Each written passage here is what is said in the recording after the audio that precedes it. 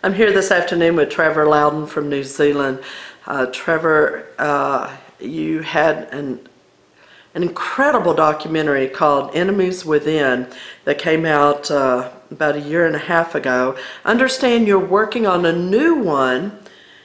Still the concept, it sounds like, of enemies within, but this time within the church? Exactly. All right, tell me about this. Well, the first movie was about the infiltration of Marxists, communists, socialists and Muslim Brotherhood front groups into the US Senate and the US Congress.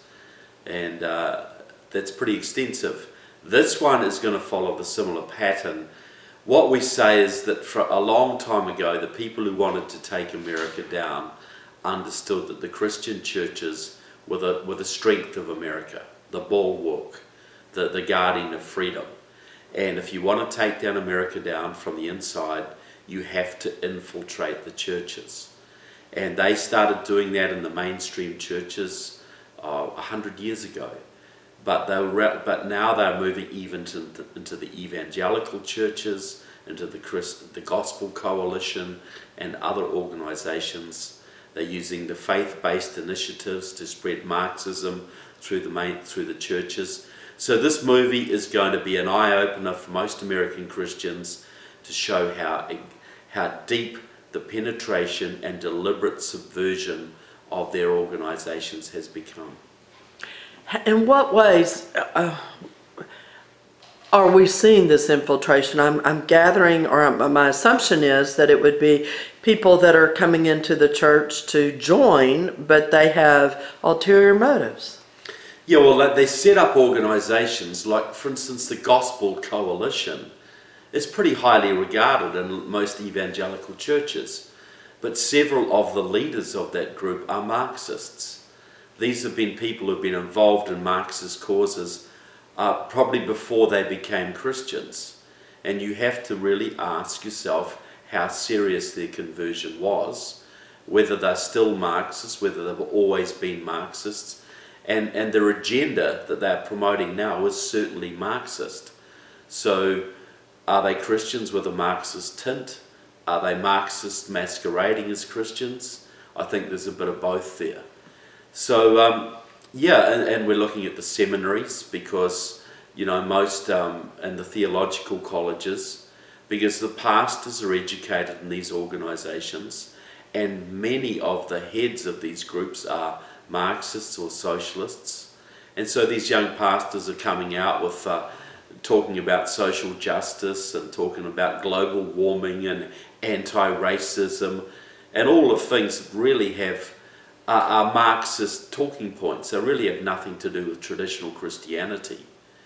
And this is pervasive right now, and right into the evangelical churches right across the Midwest and the so-called heartland of right across the Bible Belt. So if this trend continues, I think in 10 years' time, American Christianity will be unrecognizable as from what most people who grew up in the faith would understand as real Christianity. That, excuse me, that's a very strong statement.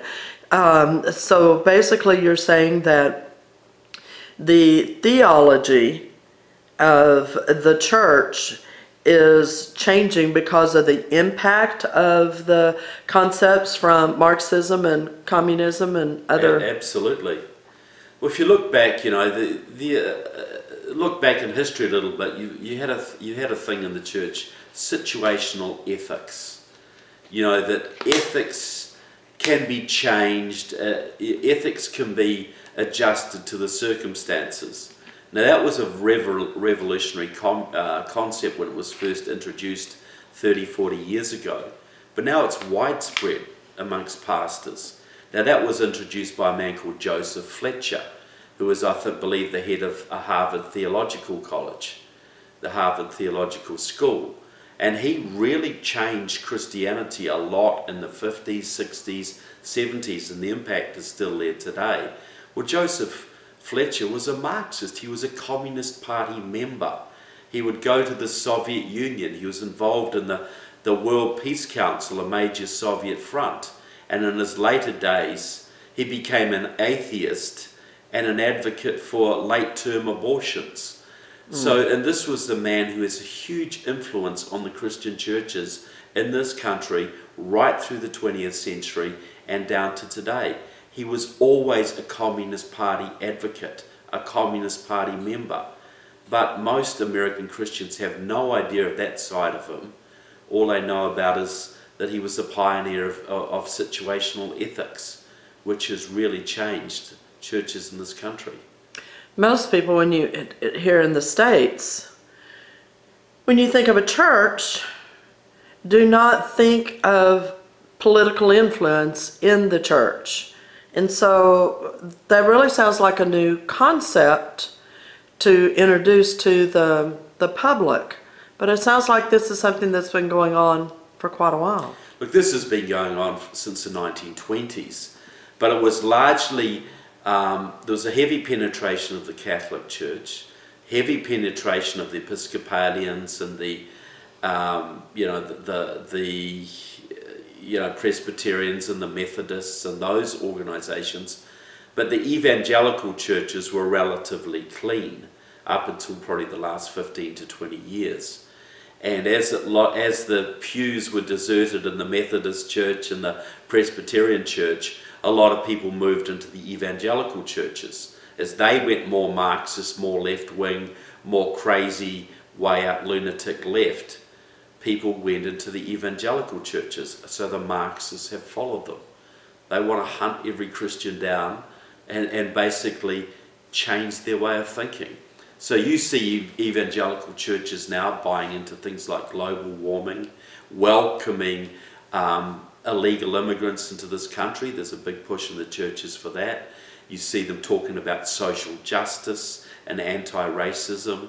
These are all Marxist talking points, but they're accepted as almost mainstream now by many even evangelical churches. Certainly by the large chunks of the Methodists and the Episcopalian churches. They are completely Marxified. But now that kind of thinking is seeping into the evangelical churches and the smaller independent churches.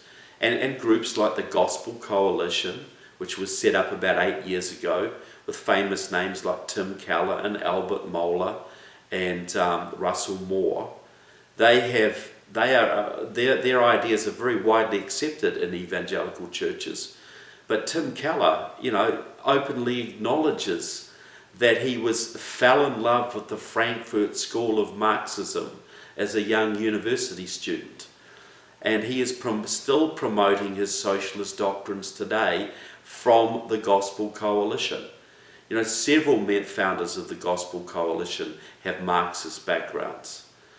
And then you have the faith-based initiatives that were started up under George Bush II, which was the so-called thing of, well, we're going to start funding the churches, we're going to start getting the government involved with spreading the gospel message. Well, this is a complete scam, and this was really amped up under Obama, and this is a way of introducing Marxism into the churches all across the country.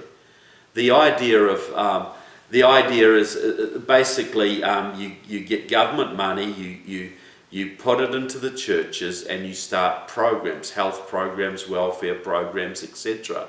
Well, all the health programs are nothing to do with the gospel. They're all about promoting Obamacare, for instance.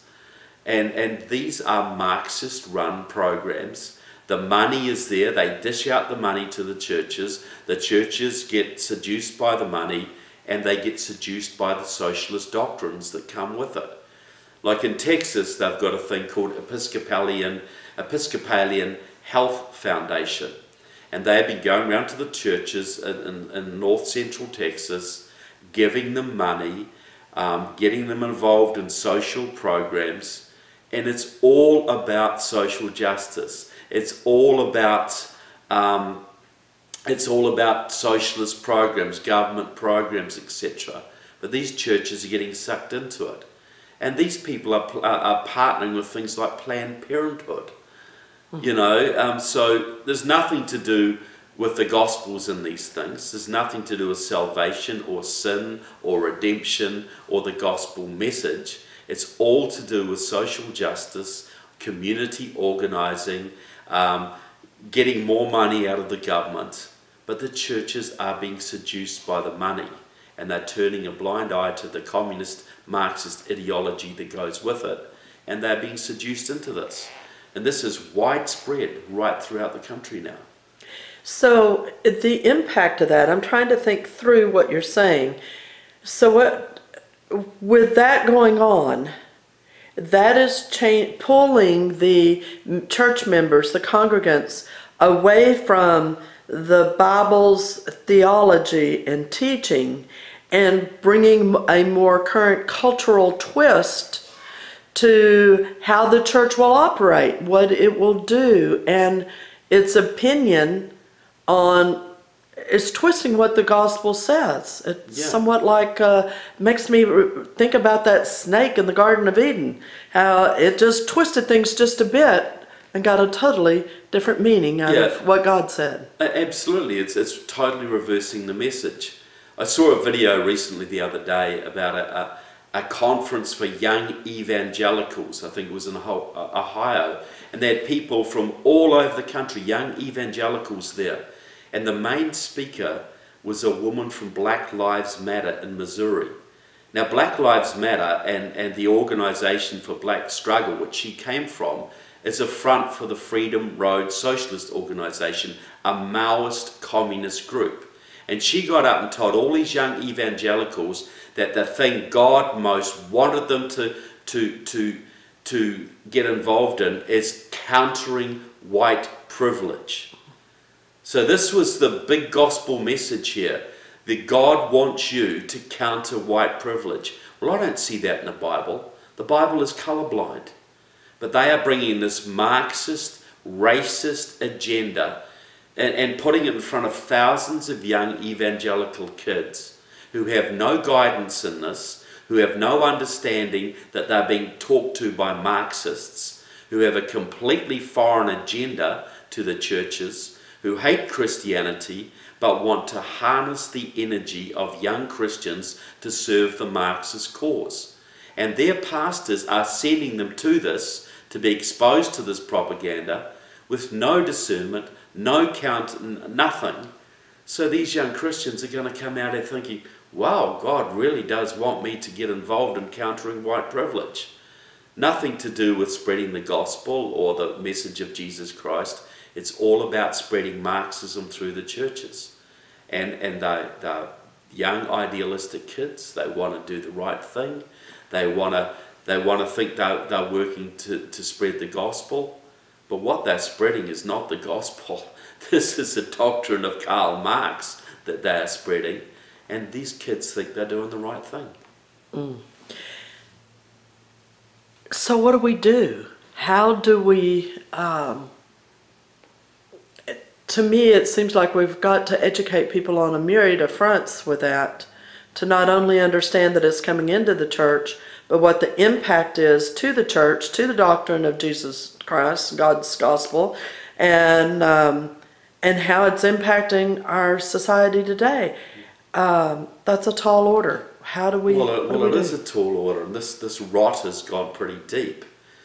You know, I think the churches have been under attack for a very long time. You know, people have tried to twist doctrine of, you know, there's thousands of young pastors out there now who are basically Marxists. Some of them are members of groups like the Communist Party USA, Democratic Socialists of America. These people are serving as pastors of churches right now. So this is deep. But we've also got to look at the things like, you know, when Lyndon Baines Johnson, back in 1954, he basically, for the churches to keep their tax-exempt status, they were forbidden from endorsing candidates or getting involved in politics. A few years later, they took prayer out of schools. A few years later, they pushed Roe v. Wade through, legalizing abortion in this country. Those are not unrelated events. No. You know, the churches were emasculated in their political work, and then they removed prayer from schools, they pushed through Roe v. Wade, and it's pretty much gone downhill since. So our movie is designed as a wake-up call to pastors and lay Christians to understand the infiltration of the churches and the reason it's being done and the impacts. Now, we don't expect this to completely counter everything that's gone on, but we expect it to serve as a reference point for those millions of Christians out there who understand things are going wrong in the churches, altered, and hopefully that will unite a movement of traditional Christians who actually take back their churches, start to take back their churches, get their pastors back on track, and if they can't do that, to start their own independent churches. As right now, with the growth of the home church movement is huge, but we want to see that increase, because the mainstream churches and many of the evangelical churches, some of the big mega churches out there, are just now rotten with Marxist doctrine.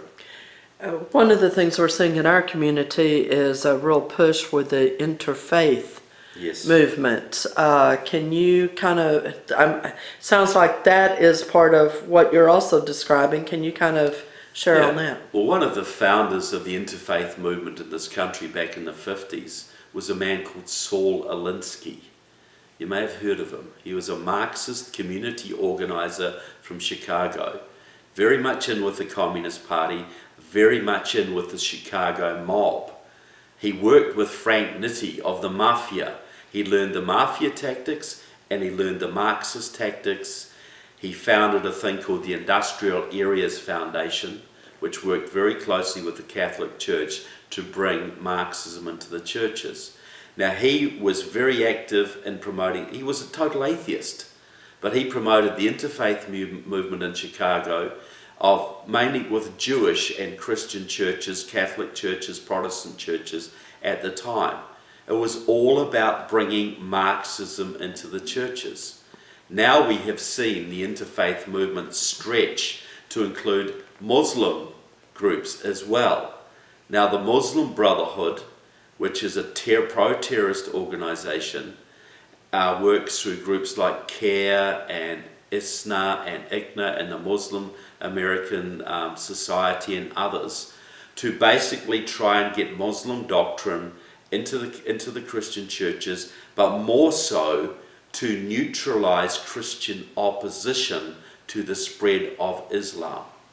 You know, we'll be friends with these people. Well, if you make friends with the Christian churches, they're not going to stand and oppose you, because Christians need to understand that Islam is a foreign doctrine. It is working to basically take over this country and every other Western country. Because where the difference between Christianity and Islam lies is Islam believes in conversion by the sword. It is perfectly legitimate to force others or defraud others or trick others into making their faith the monopoly faith around the world. They're an invasive force. So the interfaith movement is being used by both the Marxists and Islam, working in conjunction to neutralize opposition by the Christian churches. The Christian churches should be standing firm and saying, this is a Christian country and we will not accept the Islamization of this country or the Marxization of this country, or both of those enemies working in tandem. So the interfaith movement is a very subversive movement designed to neutralize Christian opposition to both Marxism and Islamization. No, I think in our country, most of the generations that have come up after me, or starting even with my generation, were not taught as much in school about the Marxism and communism and things like that. And so there's this whole multiple generations now that have that lack of understanding of what that truly means and the impact. We saw that with the past presidential election and the great following Bernie Sanders created. Yeah. Hundreds of thousands of young kids supporting Bernie Sanders and his democratic socialism. Well, Bernie Sanders, the difference between democratic socialism and full-on communism is about 5 to 10 years. You know, Bernie Sanders is a hardcore, pro-Soviet, pro-terrorist Marxist. It stands against everything this country stands for, yet he attracted hundreds of thousands of young kids with this false idea that they would live in this great society where we had all the freedoms and liberties we have now, plus a whole bunch of free stuff. Well, it's a lie. It's a complete lie. And this same doctrine has gone into the churches. See, most Americans in the 50s and 60s and 40s, they understood that Soviet communism was a big threat. They could see the military parades in the Soviet Union, the atom bomb tests. They invaded numerous countries. They controlled and tyrannized all of Eastern Europe, large chunks of Africa and Asia. You could see communism very concretely moving across the globe. But even in those days, most Americans were not aware that there were huge inroads into our society through the foundations, through the churches, through the educational establishments, through the universities, to introduce Marxism piece by piece inside America. You know, it was much more subtle. It was done by people with American voices and wearing business suits and wearing dog collars and etc. So even though Marxism fell in the Soviet Union, the cultural Marxism got even stronger in the United States. Here we see it expressed as political correctness, for instance, where certain ideas are off limits. You can only talk about certain things in college campuses. Well, that is the tip of the iceberg of cultural Marxism. Cultural Marxism has actually expanded since the fall of the Soviet Union because it's had even less opposition. Nobody cares about communism anymore, so nobody's fighting it. So, you know, they're like rats in a garbage pile. If you don't poison them every year, they keep coming back. And if you don't remove the garbage pile, they'll always be there.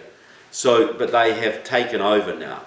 They are very heavily infiltrated in many government departments, very heavily infiltrated the churches, infiltrated most universities. Most universities now are dominated by cultural Marxism. Most mainstream churches are dominated by cultural Marxism, and that is seeping into the evangelical churches and the smaller churches all over this country. And they are the only pure forms of Christianity we have left. And even they are under attack now. Wow. Any last thoughts? Well, we hope people will. We're going to put the movie out September this year is the target date. And we're going to need funding, we're going to need people to support the project, we're going to need support with interviews and information.